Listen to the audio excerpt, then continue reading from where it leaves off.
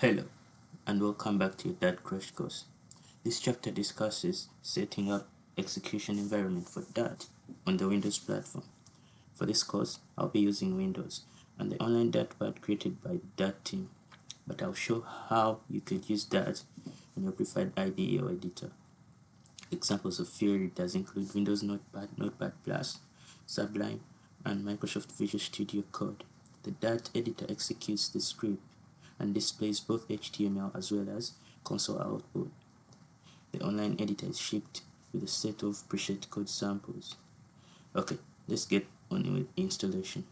To install, visit www.dartlang.org.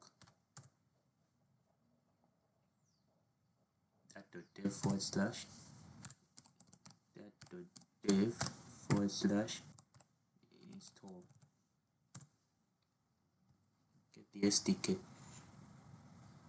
So you go into the terminal, into your Windows terminal, and type in choco install.sdk. If you don't have Chocolati, you click on the link to see how you could get Chocolati.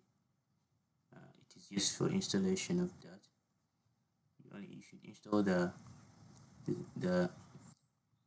if you want to upgrade that, if you already have it, you use choco upgrade.sdk. I'll put the link in the description below. It's easy to set up. Run the commands in your terminal. If you do not have choco, you can tap this link to see how to get it. But as for the course, we'll only use the Dartpad, the online Dartpad. I will not install it because I already have it. But on completion of the SDK installation, set the path environment to dart slash dart dash SDK dash path slash bin. I'll put the path in the description. Check it in the description below. It will be there.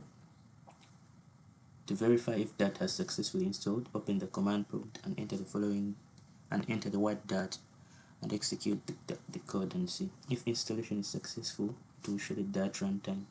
For more about Dart, visit the dart.dev link. The link will be in the description as well if you need it. And by the way, a sub to the channel would be nice. For more in the next lesson to learn about the Dart syntax.